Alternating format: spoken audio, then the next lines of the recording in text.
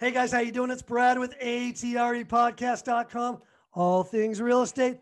Really great show for you today. Really great guest, Charles Benton. Now, Charles Benton is a prominent figure in the real estate scene in the greater Atlanta area.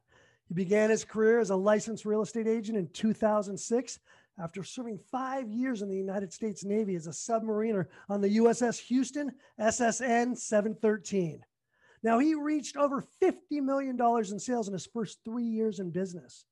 Charles has been presented with multiple awards and honors, including the RE/MAX Rookie of the Year in 2006, Short Sale and Foreclosure, Resource Certification, HUD Certification, Certified Distressed Property Expert Certification, and Platinum and $1 Million Club Award winner. Now, in November of 2019, Charles and a handful of agents joined First Class Real Estate. He's rapidly grown to 6 locations covering over 3 states and has hired over 100 agents just in 2020. Then he started his own mortgage company called Colony Mortgage in 2020 and opened it up in Florida as well. First Class Real Estate. Well, now Charles is the very first franchisee. Is that correct, Charles? Yep. First area rep too. Yep. Absolutely amazing. Welcome. And I'd like to first just say thank you so much for your service. You're incredible, especially to live with a bunch of people on a submarine for 5 years. No problem. I don't know how you did it, but thank you very much for your service. It's an honor to have you. Thanks. Charles, you have a really impressive resume, and I don't know how many people actually talk to you about this, but in looking, I've been in the business for 23 years. So in actually looking at when you got into real estate in 2006, that was a hell of a year. It was a great year in real estate. You probably were, just hitting it out of the park.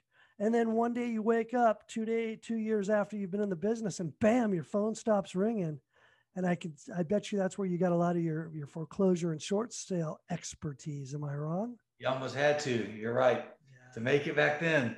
I remember those days. Scary times, but good for you. Most agents pivoted their way right out of the business, and it sounds like you launched your way, right into success. So, when COVID hit this, last year, how did that affect your real estate business, and how did you pivot in order to do better? Yeah, that's a great question. And what's crazy about it is when it hit, I not necessarily panicked. I was like, "Oh, this is another curveball." I've gone through the foreclosure route, and now I have this. But what it really ended up doing is teaching kind of me how to be more virtual, right? A for real estate sales, but also B for growth, coaching, and just planning ahead.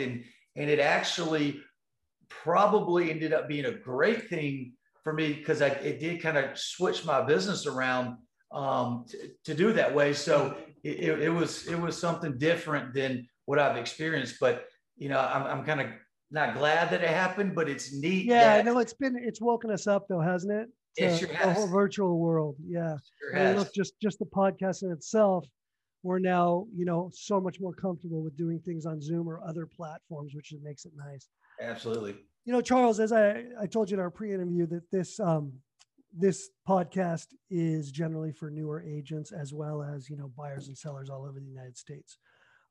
What advice, could a guy like you give to someone who's thinking of getting into real estate, whether it be in the Atlanta or Florida area or actually anywhere in the United States? What advice could you give them? Yeah, and I get asked that a lot because in our brokers, when we recruit, we do bring on a lot of new agents, and they'll ask me like, "Hey, what do I need to do? What do I need to do?" And the number one thing I tell them is consistency. Yes. You gotta treat this as a career job and not just, oh, I don't have to go in today or I'll just work from home, because even if that's what you want to do, you got to be consistent. That's right. And you got to treat this as a job and not necessarily that. So that's the best advice I feel like I could give agents. That's is great. Consistency. That's great advice. And here's the thing. We've all learned now that we can work at home, and that's great. However, there's nothing like going into the office and feeling that energy and hearing about someone say, yeah, I'm getting a listing, over on so-and-so street. And you go, ding, ding, ding, ding. Wait a second. You have a listing coming out?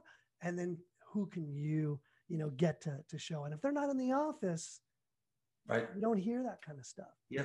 And see too, in real estate, I tell people this, it can be a lonely industry. Yes. And again, not going to office, not collaborating, masterminding, especially for new agents, you lose a lot of that education. That's true. So, working from home, I've never really been able to do it. So it's tough. This was a tough year at home, wasn't it?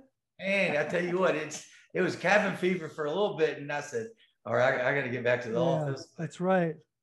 I work between my house and my office, and it's great. I can only handle so much being at home. Love the family, but love that office.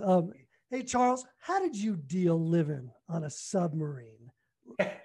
Well, what's funny is, and I know you can't tell me, I'm 6'4". So everyone's always like, how did you fit on there? How could you do it? Yeah. I walked around like this a lot, but you want to bump that head, huh? Getting my head hit and stuff like that. So, it was something that, I went to North Georgia Military College. So I was going into military regardless, but submarines just kind of happened. Right. And really loved it. I mean, I really enjoyed it and got to see a lot of the world at the same time. But I do get asked that a lot, like, how did you do it? And like I said, you can't tell when I'm just sitting here, but people are like, what the heck? And you were underwater, right? For 5 years or for a long, long time? Oh yeah. I was out to sea quite a bit. No, that's good. So you were down and then you guys would come back up, and because I mean, that's gotta be difficult, a little bit of an adjustment period, just not being able to get fresh air, right? Yeah. I mean, after a while you don't realize it, but you'll stay underwater 45, 60 days, come up, grab some air, pull some emails in. Yeah. So do you get no emails or anything back then? Not till you surface and pull your antenna up and pull them in. So every time we knew we were about to put that antenna up, everyone's running to their computer. Yeah, I bet. Waiting for the emails that we've typed up the whole time and received. So it was a big deal. That's really cool. That's really, really cool. Charles, what do you think has added to you being such a successful agent? So, I mean, I understand we all market and we do things. Was part of living on a submarine, did that prepare you for anything to do with sales? Or what is it that today is a reason why you feel, or the biggest reason why you feel you're so successful? Yeah, I think some of it does have to do with being in the military and on a submarine. And a lot of it is just discipline. And again, I bring the word consistency again, because that to me is discipline as well. So, being able to regiment and just staying with something and not giving up on it. And again, the work ethic was there. Charles, what's an average morning for you? Let's just take this morning, for example. I typically will wake up around 6:30 or so, depending on what day of the week it is, hit the gym for a little bit and stroll into the office. I mean, I come to the office every single day, and even with COVID, a lot of our agents come in and we'll have trainings, so I get to socialize a little bit and then just get to the grind. That's great. That's great. And what do you do for marketing? How do you market yourself? What do you find works best?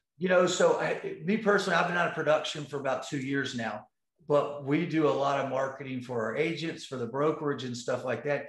And it really depends. Obviously, we know how big social media is, and obviously the internet. So we've gotten really heavy into both of those. Okay. I would say some of those attributes there are our number one marketing stuff. And then, I grew up here in Atlanta, so I've been around and had a decent client base. So we'll kind of, circle prospect of those. I have a little cousin who lives in Atlanta. He's filming that TV show. He's on Stargirl. Okay. So he plays Our Man. His name's Cameron, and he lives out in Atlanta filming and loves it out there. We have so many studios now here. Like it's wild how the movies have taken off. They're moving big. They're moving big, but he tells me that Atlanta's a great, great city. So if he's ever going to buy out there, I'll have to send him your way. Yeah, please do. We'll help him. Definitely. So how should an agent be preparing for a successful 2021? I understand that. Now, keep in mind, guys, if you're listening to this, you're probably listening to it at the end of May, but it is March for us right now. So Charles, if someone is in May, they're a new agent, they're ready to start out that second half. And what would you suggest as a, yeah. So the first thing I would tell them is go pick the brain of every seasoned agent in the office. And even at other companies. Any seasoned agent, you're going to get something from them guaranteed. That's right. And then I would say, take all that, put it together, a business plan, what suits you the best. That's great. A lot of newer agents, and don't be afraid to pivot and find out what works for you, right? Exactly. Just because you hear something that you don't have to stick with it. So did you know? So Charles, when I got into the business in 1997, I called up. I went and I started asking. We didn't even have the internet then. It was just coming out, so no one really used it. And so I said, I was walking around my office and I said, hey, who are the best agents in the business? Not only at my office, but all over the San Fernando Valley in LA. So I got a list of agents and I just started calling them and I said, hi, you don't know me, but my name is Brad Roth and I'm in real estate and I'd like to take you to lunch. And I started taking all the top agents to lunch with nickels, dimes, and quarters because I was broke. And they would say, no, let me pay. And I'd say, absolutely not. Please, I know it's embarrassing that I have to count out nickels, dimes, and quarters right now for you to sit here. It's even more embarrassing for me to do it, but I got to tell you, I want to earn the right to ask you any question I have. Mm-hmm. And the way I feel now, I promise you, it's only going to turn into resiliency and grit. Yep. And that's how I earn my chops. Yeah, I mean, that's probably the best thing you could have done. Yeah. Yeah, I was paying for my suits at thrift stores that cost $3. I slicked my hair back like Guido, and I just, I always knew I was one deal away from a good mood. That's the way. So when I got out of the military and I started getting real estate, I went and interviewed with RE/MAX. Right. Back then, you'd have like a big formal interview, and I'd never bought a suit before, so I'm going and buying a suit at Men's Warehouse. And that's right. They got good suits. And I remember I walked into the interview, they're like, what the heck is he wearing? You're like, hey, again, and look at you today, right? Charles, if you were to give a seller's listening to you right now and they're thinking about selling their house, what advice could you give them to help them in the selling process? There's really two things from it. And obviously, if they didn't refi because the rates have been fantastic, right? But if now they're in position to, looks like they have a lot of equity, is really capitalizing that right now, because being a seller's market, especially in Atlanta, you really can capitalize in. I am a big believer in picking the right agent, right? But the right agent for what their goal is. 100%. Every single seller or buyer has a different recipe for success, and you've got to get that agent who knows how to figure out what your recipe is. Mm-hmm. Make that award-winning meal. Yep, that's exactly right. Charles, let me ask you, if you were Marty from Back to the Future and you got in that DeLorean, hopped in, what would old Charles come back and tell young Charles? Man, that's a tough question. So I would probably take it all the way back to probably my first year. Okay. And like you said, it was amazing market back 2006, 2007. Yeah. And I really did well with it. But I think I would have also taken a lot of time. There's just so much business. You're turning and burning. Really focused more on long-term relationships, not just that deal. I was focused as a young guy. I was only 26 years old. That's all I cared about. Next deal. And I would have looked back at that and been like, I really, that was great, but I should have done this. You want to build relationships is what you're saying. Absolutely. You're setting yourself up for many more deals. Yeah. Everybody, when you get your license, I tell new agents all the time, I say, that buyer you just got from an open house that bought a $200,000 house, in 3 years, they're going to be a seller. They're going to sell that house for $500,000 and they're going to buy something from you for $8. Yep. And you can turn those people around every few years. And then their family. Then you get it. I mean, right. And their friends and their coworkers. Charles, who has been your biggest influence in real estate? So, like I said, when I got in, I went to RE/MAX. I was an agent probably about 4 or 5 months. And I happened to play golf with an agent there. I didn't realize who he was, but he was one of the largest REO agents around. And for some reason, him and I hit it off. He's like, dude, you got to come join my team. I really could use you. I was like, well, what would I be doing? It's like, well, you can just work on my buyers. I was like, well, okay. He's like, hey, I just forwarded the sign calls to you, so be ready. Oh, man, my phone. Never stopped ringing, huh? Oh, man, it was nuts. I was like, this guy didn't really warn me, but all right, let's get it. And it's good because then it was in a different name, the buyers for the agents. I get it. I do a lot of REOs as well. So Charles, do you have any wild stories? What's the wildest? I know we all have some wild stories from real estate. Anything shocking that's ever happened when you're showing a house or listing a house you can think of?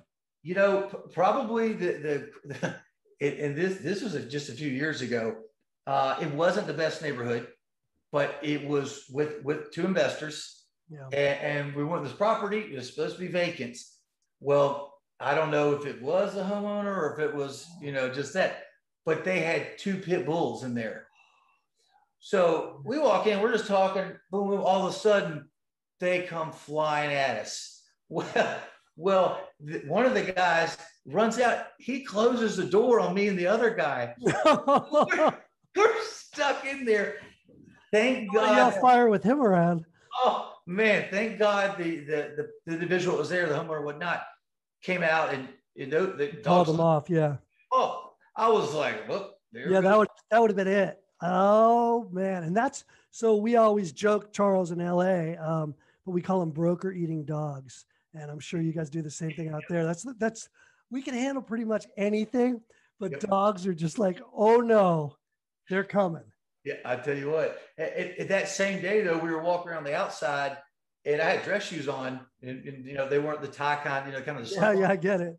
And it was muddy, and I stepped in it. Both of them stuck in there. I walk out in just my socks. I was like, I got to go home, man. This day is just out of control. This is nuts. I am out of here. Yeah. That's a great story.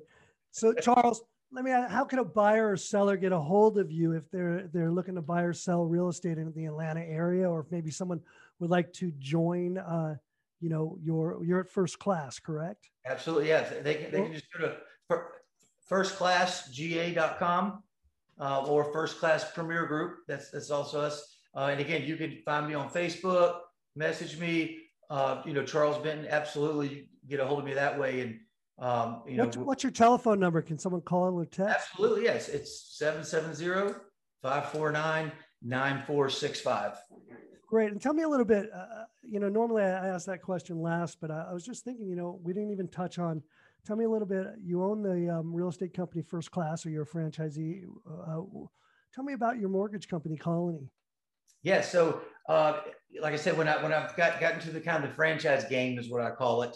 Back to 2009, and I've luckily since then I've opened up 9 franchises. And once I've done that, I realized that hey, we got different lenders for each. Yeah. It's good money and all that, right? I decided to go ahead and open that up, and it's been huge. It's really great for agents because they do feel like it's their mortgage company. That's cool. And the way I have it set up is it's actually it's in shares. So some of our agents buy into it and own shares of the mortgage company to help push business and so forth. Great. So it's been huge to give back to them.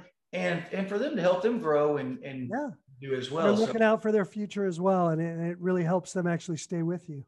Yeah. Charles, can you give out your email as well in case anyone is interested maybe in joining your mortgage company or your real estate company, or just has any questions in general about Atlanta real estate? What's your email? Yeah, so it's charles.benton@firstclassagents.com. So that's Benton as Benton. Yep, Charles Benton. Excellent. And guys, if you like what you're hearing and you haven't seen Charles's good-looking face, you can see him, all 6'4" of him, on YouTube at ATRE Podcast. You can also go to atrepodcast.com and you can sign up for my 5 free secrets, my real estate mastery course. And when you sign up, you'll also get a free handbook. Here's how it looks. Nice. And you'll be able to get coached by me. You can also sign up for 1 free coaching session at atrepodcast.com.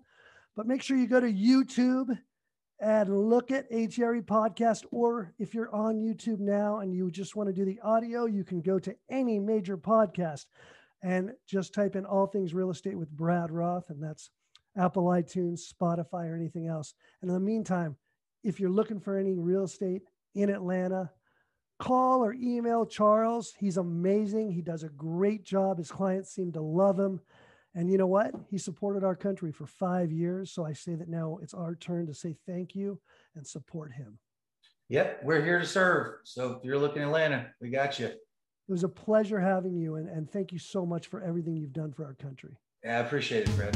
And that's our show for today. I hope you enjoyed it. You know, many of my podcast listeners have become my coaching clients. If you'd like to be a coaching client, go to my website at www.atrepodcast.com and sign up for your free 30-minute coaching evaluation at www.atrepodcast.com.